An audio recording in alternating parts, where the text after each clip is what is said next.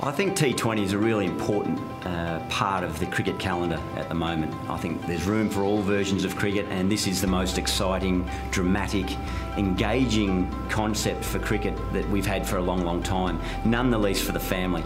And I've just loved coming down here, bringing my children down, sitting, they're varying ages, and there's something for all of them.